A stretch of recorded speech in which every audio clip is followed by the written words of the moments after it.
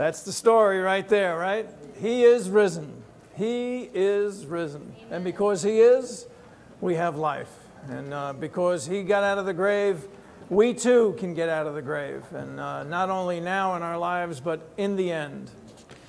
So, let's look at this from the Scriptures a little bit. And you wouldn't mind turning to Mark chapter 15.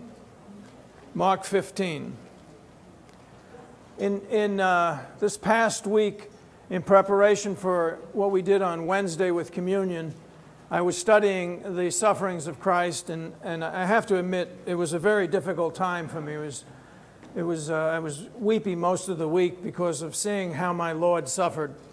But then getting to look at the resurrection, yeah, you know, it's wonderful, just absolutely wonderful. And one of the things that really stood out to me was how much the story, hey Dan, how much the story was, how many women were involved in the resurrection of Christ. I mean, women are really prominent in this whole thing. Really, it starts really before Jesus is even taken into captivity. He comes to this, to Mary's house, and Mary and Martha and Lazarus, you know, the two sisters and the brother. Lazarus has been raised from the dead. Jesus goes to the house. And while he is in the house, Martha, of course, is the one fixing the meal. She's the Italian in the family. And Mary goes over to Jesus, and she anoints His feet with this precious oil. And then she wipes His feet with her hair. She apparently had very long hair.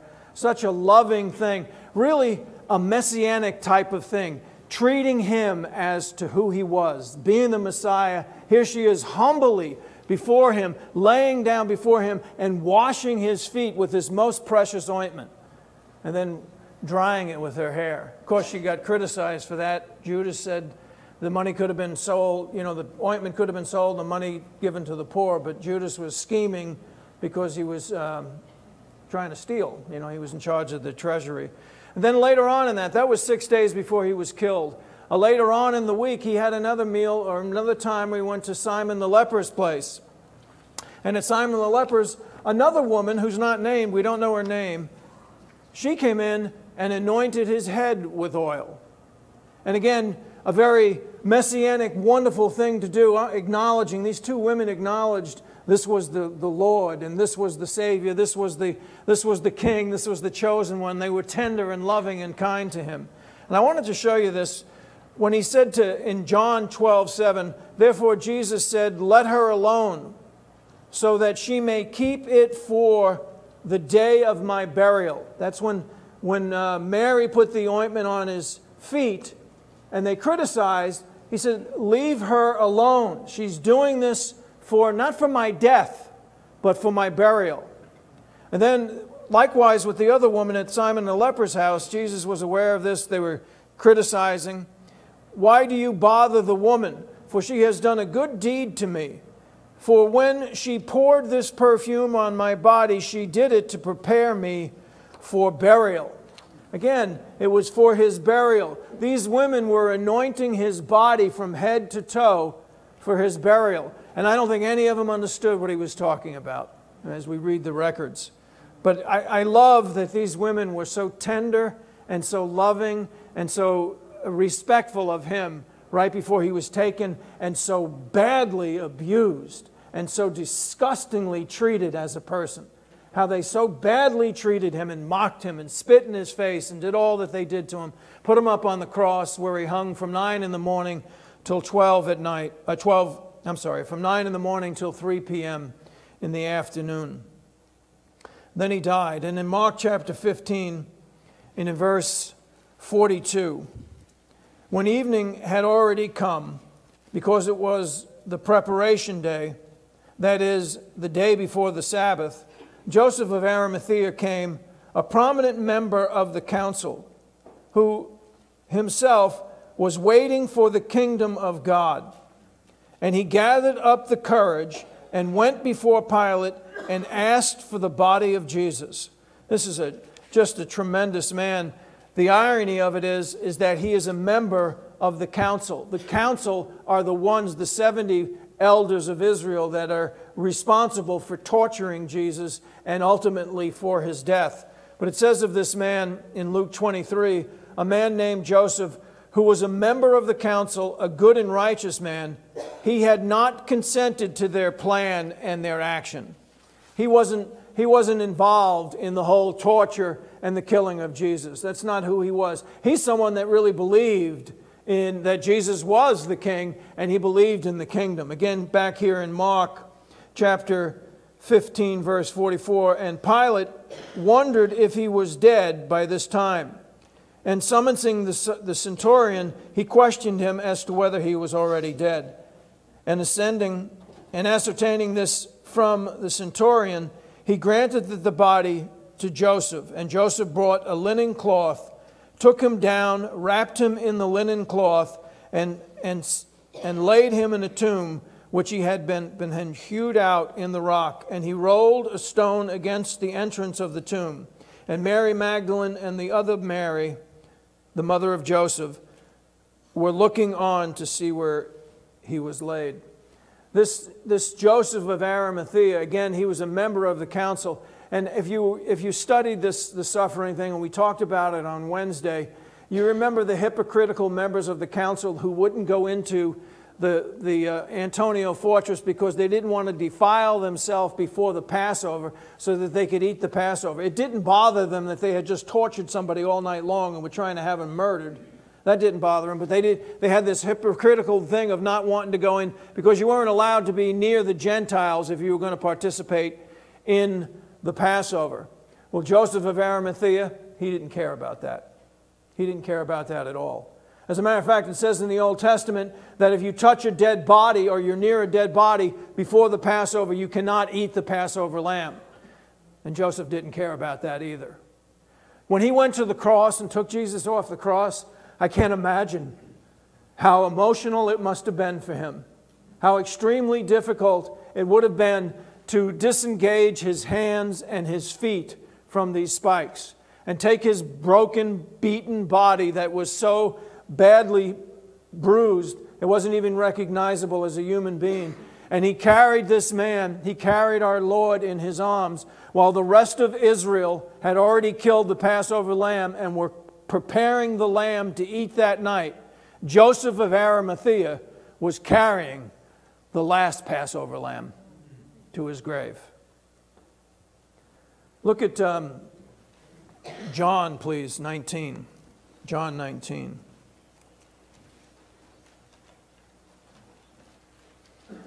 Joseph wasn't alone. Nicodemus was involved in this too. And in John 19, verse 38, and these things, Joseph of Arimathea, being a disciple of Jesus,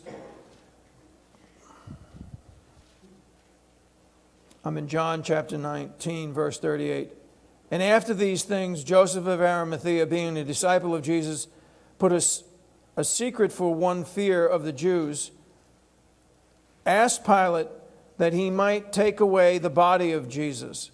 And Pilate granted permission, so he came and took away his body. Verse 39, and Nicodemus, who had first come to him by night, also came, bringing a mixture of myrrh and aloes. I skipped something I wanted to bring to your attention. What we read earlier in that other gospel is that Mary Magdalene and Mary, the mother of Joseph, was watching as they put him in the tomb. And there's a lot of Marys involved in this. There's Mary, the mother of God. There's Mary Magdalene. There's Mary, oh, Jesus. Hey. Wow. After all these years, it slipped right back in there. There's Mary Magdalene, there's Mary, the mother of Joseph and James, there's Mary, the mother of Jesus, and then there's Mary, the sister of Martha and Lazarus. There's a lot of Marys.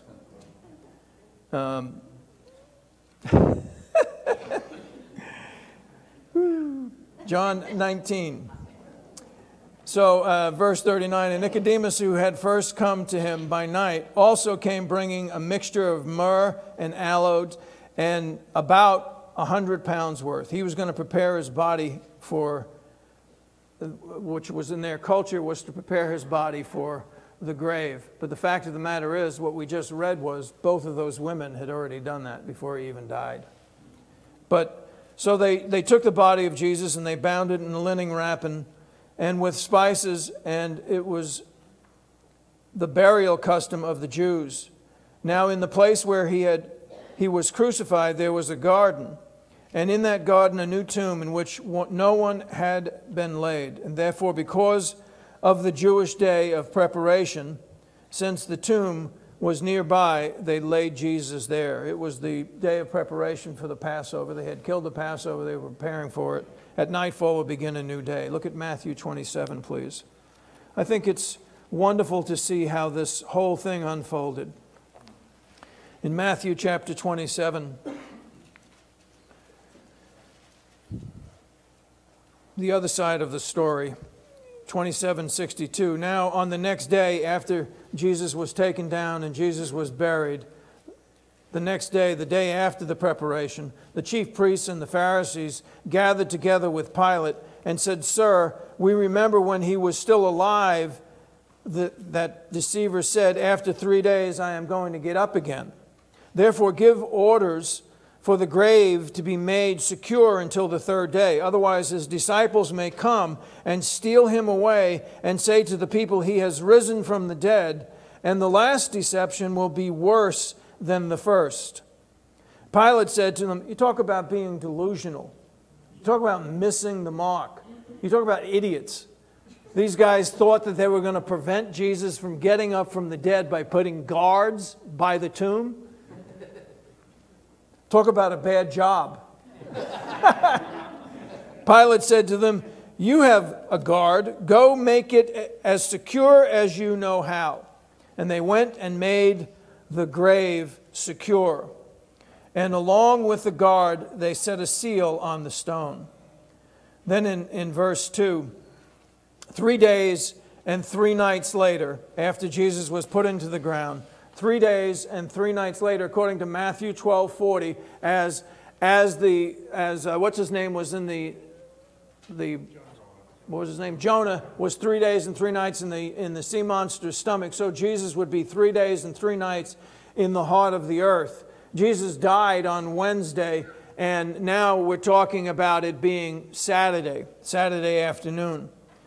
And here's what happened in verse 2, Matthew 28, verse 2. "And behold, a severe earthquake had occurred." So there's this earthquake, and I don't do sound effects as well as John, so I'll spare you. "A severe earthquake occurred, and the angel of the Lord descended from heaven and came and rolled away the stone and sat upon it. And his appearance was like lightning, and his clothing as white as snow. And the gods shook for fear of him and became like dead men." The angels usually appeared like men, but it was like lightning. You have this earthquake, you're guarding the tomb. There's an earthquake, then an angel appears like lightning, and his clothing are as white as snow, and he jumps up and sits on top of the stone. These poor souls, they just froze. I don't know that they got to see Jesus come out of the grave. I kind of doubt they did. And this is the only record of him literally getting up. No one really saw him rise from the dead except for that angel, and I doubt these 2 soldiers saw it. But that's the literal time of Jesus getting up from the dead. And if you go 24 hours, it was probably Saturday afternoon, sometime between 3 and 6 o'clock in the evening. Now look at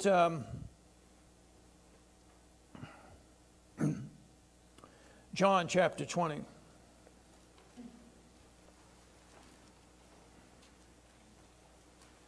John chapter 20.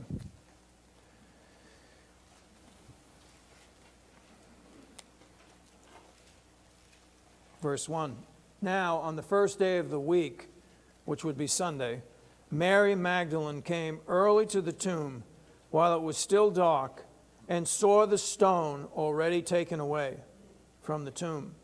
So she ran and came to Simon Peter and the other disciple whom Jesus loved, and said to them, They have taken away the Lord out of the tomb, and we do not know where they have laid him. She wasn't there when the angel did this. She didn't see Jesus in his resurrected body. She goes there, the stone's gone, and he's not in the tomb. She's all shook up. She runs to Peter and tells Peter. And now watch, Peter and the disciple whom he loved, which we now know is John. He wrote the Gospel of John. So Peter and the other disciple, verse 3, went forth, and they were going to the tomb, and the two were running together.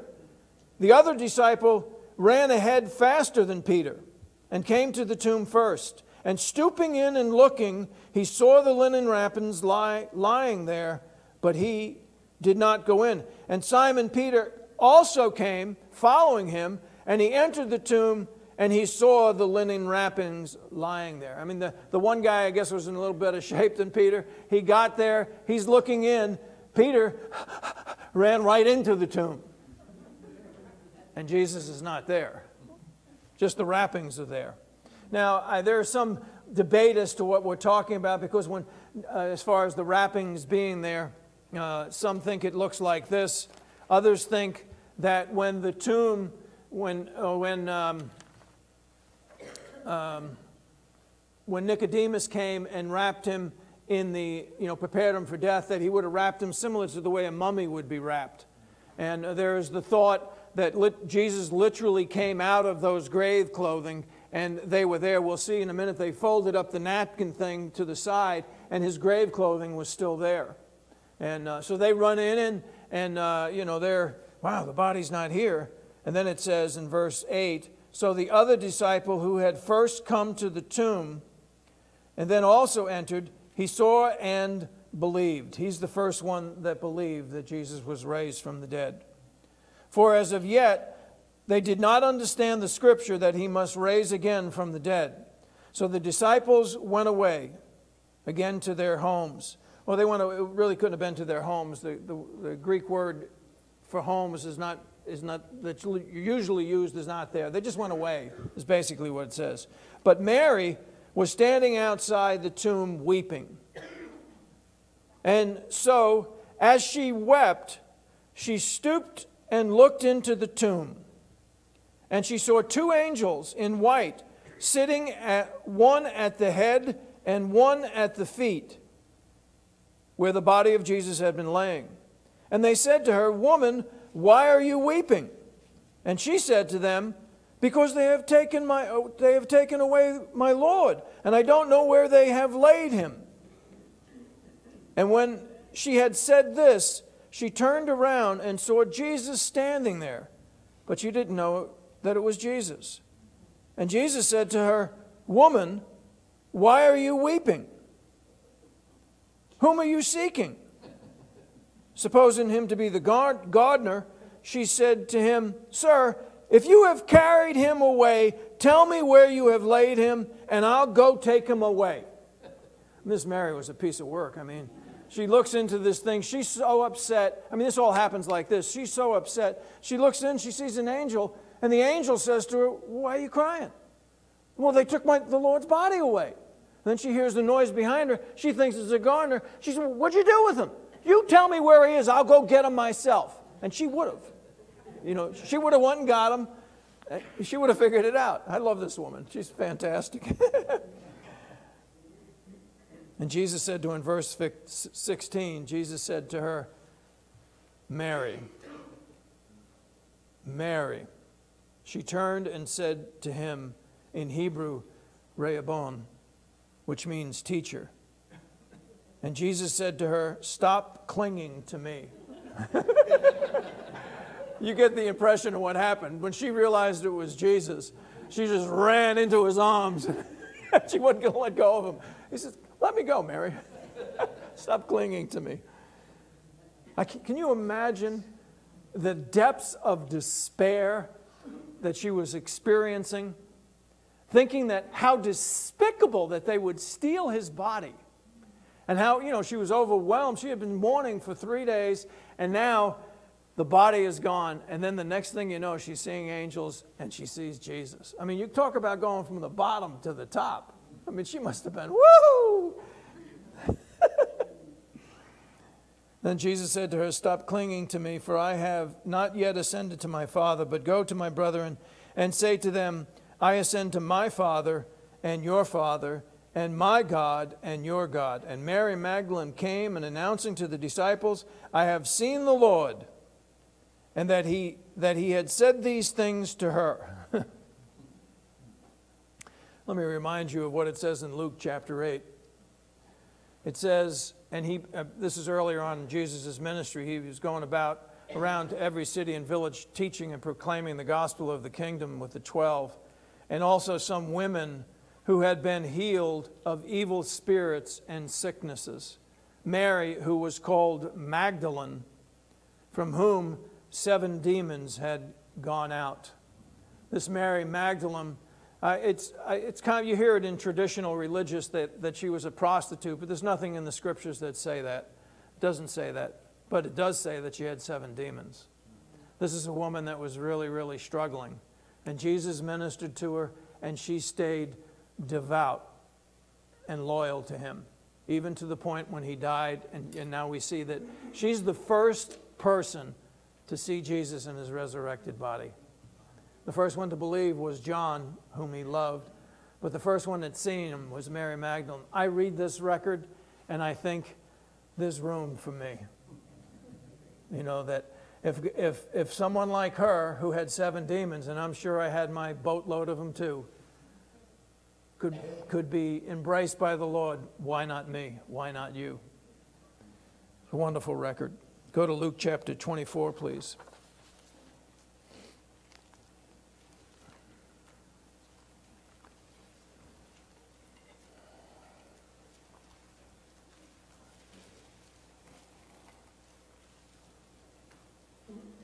Well, I didn't read that. While you're going there, I'm going to read verse 18. But Mary Magdalene came announcing to the disciples, "I have seen the Lord," and he had said these things. And then up here, she went and reported to those who had been with him while they were mourning and weeping. And when they heard that he was alive, he had been seen by her, they refused to believe her. They didn't believe her. They must have thought she was beside herself, just so overwhelmed with grief. But that had to be a stretch. I mean, because could you imagine what she looked like? She had just seen Jesus, you know, he's alive, he's alive. And these guys said, well, she's just out of her mind. She's just... In Luke 24, verse 1, "But on the first day of the week, at early dawn, they came to the tomb, bringing spices which they had prepared." They here is talking about the other women. The other women that were there with the disciples when Mary came, they didn't believe that Jesus was raised from the dead, but they wanted to anoint his body, so they were willing to go back with Mary to the tomb. The apostles, they just thought she was crazy. They didn't believe that he was up. So now of course Mary knew that he didn't need to be anointed. He had already been. Verse 2, "And they found the stone rolled away and the tomb. But when they entered, they did not find the body of the Lord Jesus. And while they were perplexed about this, behold, 2 men suddenly stood near them in dazzling clothing." Again, 2 angels. "And the women were terrified and bowed their faces to the ground. And the men said, 'Why do you seek the living among the dead? He is not here.'" And then the 3 greatest words that have ever been spoken. He has what? He has risen. Isn't that great? He is not here. He has risen. Here are these women. He is risen. Remember how he spoke to you while he was still in Galilee, saying, "The Son of Man must be delivered into the hands of sinful men and be crucified, and the 3rd day raised again?" And they remembered his words and returned from the tomb and reported all these things to the 11 and to all the rest.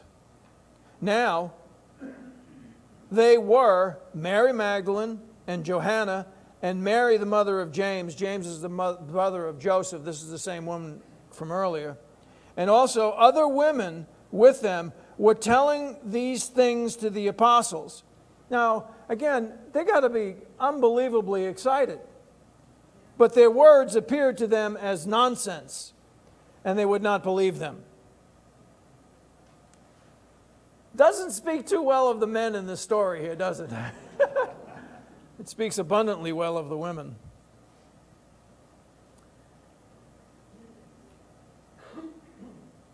Then Peter got up and ran to the tombs, and stooping in, looked in, and he saw the linen wrapping only, and he went away to his home, marveling at what had happened.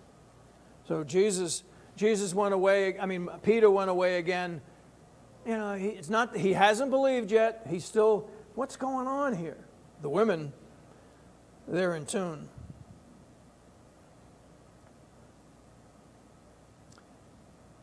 Let's go to Matthew 28, please. We're going to come back here to Luke, but let's go to Matthew 28.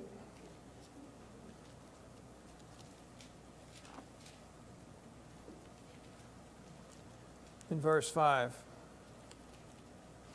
And the angel said to the women, "Do not be afraid, for I know that you are looking for Jesus who has been crucified.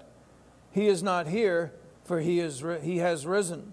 Just as he said, come and see the place where he was lying. So go quickly and tell his disciples that he is risen from the dead, and behold, he is going ahead of you into Galilee.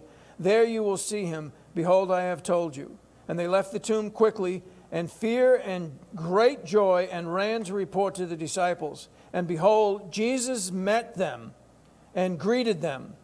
And they came up and took hold of his feet and worshipped him. The other record didn't show us that. They're on their way to go tell the other apostles, and Jesus appears to these women.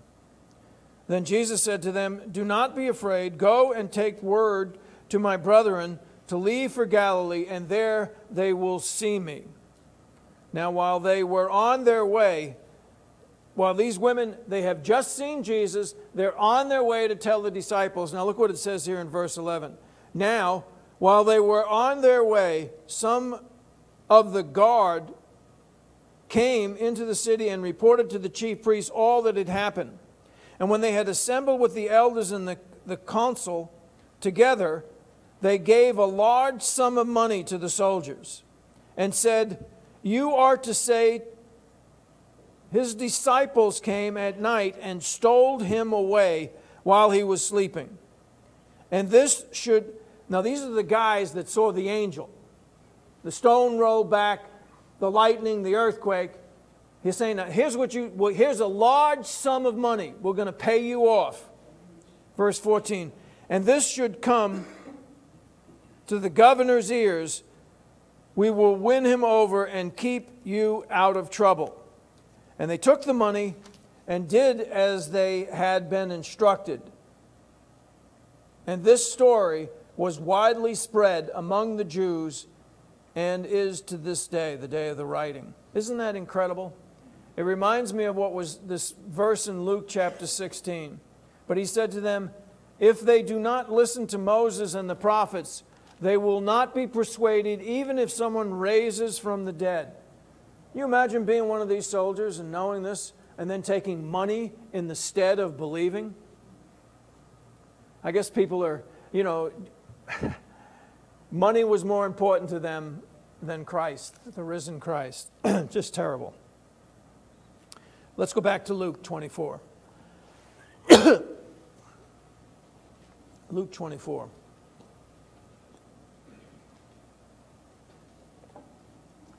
Verse 12. Peter got up and ran. I think we'll see later on that when Peter went, after the women went and Peter ran to the tomb, that sometime after that time, Peter also had an encounter with Jesus. Verse 13, "And behold, two of them were going that very day to the village named Emmaus, which is about 7 miles from Jerusalem. And they were talking with each other about all these things which had taken place. And while they were talking and discussing, Jesus himself approached and began traveling with them. But their eyes were prevented from recognizing him." Jesus in his resurrected body, they weren't able to identify him. They didn't know who he was. And he said to them, what are these words that you are exchanging with one another as you're walking? And they stood still, looking sad. verse 18. Now, obviously, they didn't believe the women, or they wouldn't be sad, right? If you believe Jesus got up from the dead, you're joyous. They're sad. They're leaving town. They're going home. They're leaving town. They don't believe the whole. They don't believe the women. They believe that his body was stolen. They don't know, but they don't believe he's raised from the dead. One of them, named Cleopas, answered and said to Jesus, "Are you only visiting Jerusalem and unaware of all the things which have happened here in these days?" And Jesus said to them, "What things?" And they said to him, the things about Jesus of the Nazarene, who was a prophet mighty in deed and word in the sight of God and all the people, and how the chief priests and our rulers delivered him to be sentenced to death and crucified. But we were hoping that he was he who was going to redeem Israel. Indeed, besides all this, it is the third day since these things happened, and some women among us amazed us when they were at the tomb early in the morning, and did not find his body. They came saying that they had also seen a vision of angels, and said that he was alive. Some of those who were with us went to the tomb and found it was exactly as the woman had said, but him they did not see." Well, isn't this nice? Jesus is walking with them. They're explaining to him everything that just happened to him, and their version of what happened to Jesus. Why would our Lord do this? I mean, if you or I were doing this, you would have went, I don't think we would have had quite the patience. But Jesus did. But he finally says to them in verse, where are we? "O foolish men and slow of heart to believe, all the prophets have spoken. Was it not necessary for Christ to have suffered these things and to enter into his glory? Then beginning with Moses," Jesus did this, "beginning with Moses and with all the prophets, he explained to them the things concerning himself in all the Scriptures." And if there's anything that would impress upon any of us the significance and the importance of the Scriptures, this one verse of Scripture should be that. Jesus in his resurrected body. This would be the first full day he's up from the dead. In his resurrected body, he's moving with two unbelieving disciples. They're on their way home because they don't believe he got up from the dead. Instead of saying to them, "Look at my body, I am he," and all the rest, what he did with them, he took the Scriptures and he went, and he had it in his mind. He went to Moses, which is the first 5 books of the Bible, and the prophets, all the rest of the Old Testament, and explained to them the things written about him, elevating to us and helping us to see how vital and how important the Scriptures are.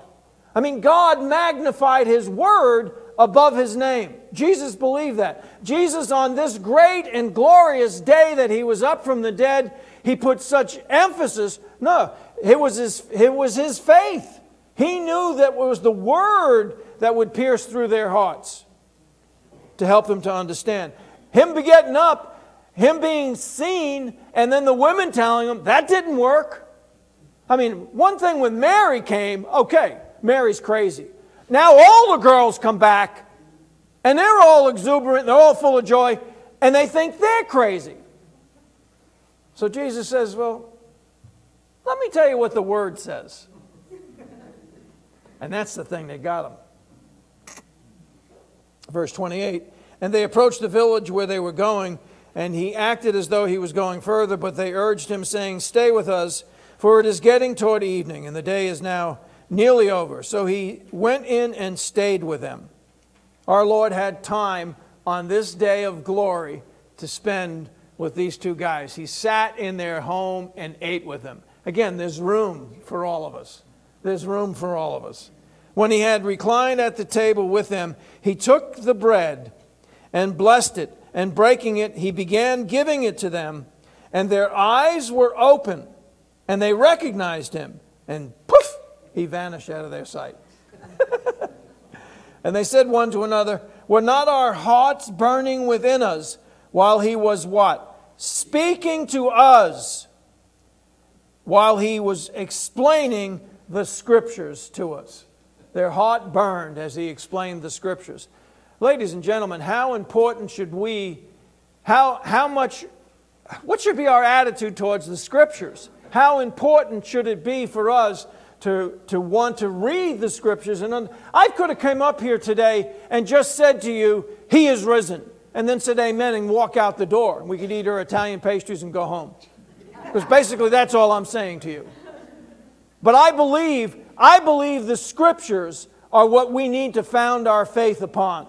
I believe the Scriptures are the most important, not my words, not my declaration, not even the declaration of someone that saw the risen Christ. But the Scripture is what pierced their heart. And that's what Jesus revered. And that's what we should all. And you know, if you're like me, when I first came to reading the Bible, I thought, I don't understand any of this. Well, of course I didn't understand any of it. The only thing the stuff I understood wasn't written in the Scripture. It was, but it told me not to do those things. So I started reading, and little by little, God taught. I don't care what your educational level is. I don't care with your race is. I don't care what your gender is. I don't care what your age is. If you want to know the truth, it's contained in the Scriptures, and God will help you to understand it. If you have a heart to read it. If you don't have a heart to read it, then it's not going to work. You're not going to see a bright light shining and an angel coming down and then you're going to believe. That didn't work. It's the Scriptures.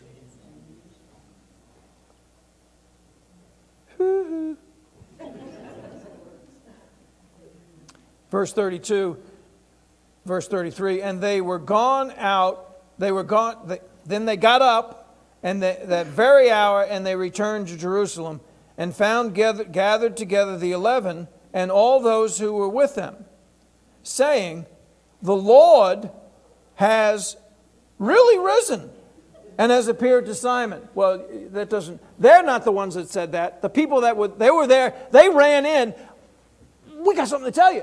But meantime, they're already talking, and Peter is saying, I seen the risen Christ. And well, we saw him too. He's alive. What a time. In verse 35, and they began to relate their experience on the road and how he was recognized by them in the breaking of bread. And while they were telling these things, he, Jesus himself, stood in their midst and said to them, peace be to you. I expect they probably needed that at that point. But they were startled and frightened and thought that they were seeing a spirit. And he said to them, why are you troubled? And why do doubts arise in your hearts? See my hands and my feet, that it is I myself. Touch me and see. For a spirit does not have flesh and bones, as you see that I have. And when he had said this, he showed them his hands and his feet. And while they still could not believe it, because of their joy and amazement, he said to them, have you anything to eat? He did have quite a tough time here. He was probably a little bit hungry. I guess, I don't know. They gave him a piece of broiled fish, and he took it and he ate it before them. Now look at this, verse 44.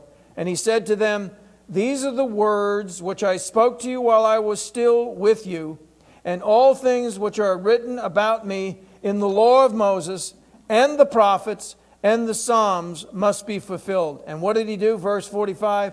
Then he opened their minds to understand what? The Scripture. The Scripture. It's always the Scripture.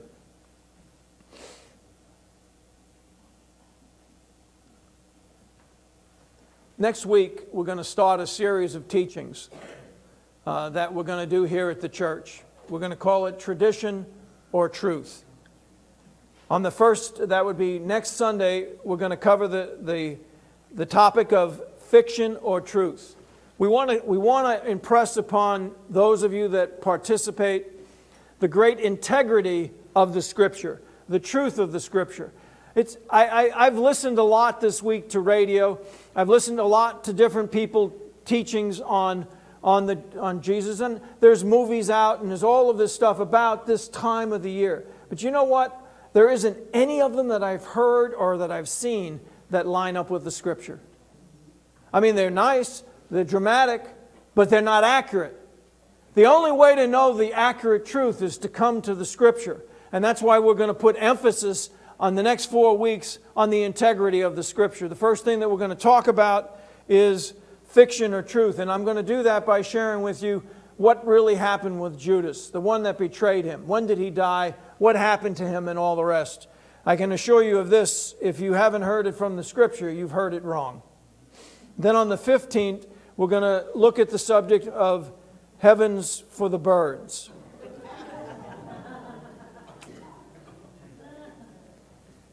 Is there really a heaven? Is that where the dead go, to heaven? Is that what the Scriptures teach? We're going to see that according to the Word. And then on the 22nd, what the hell?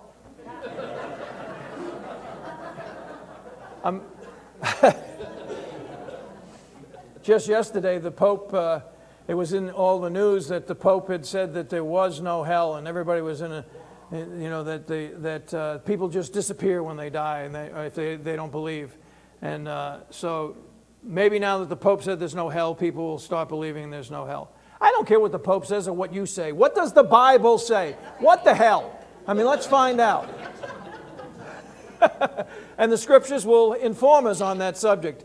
And then the last one, this is something that Mary Magdalene would have enjoyed. On the 29th, angels and demons.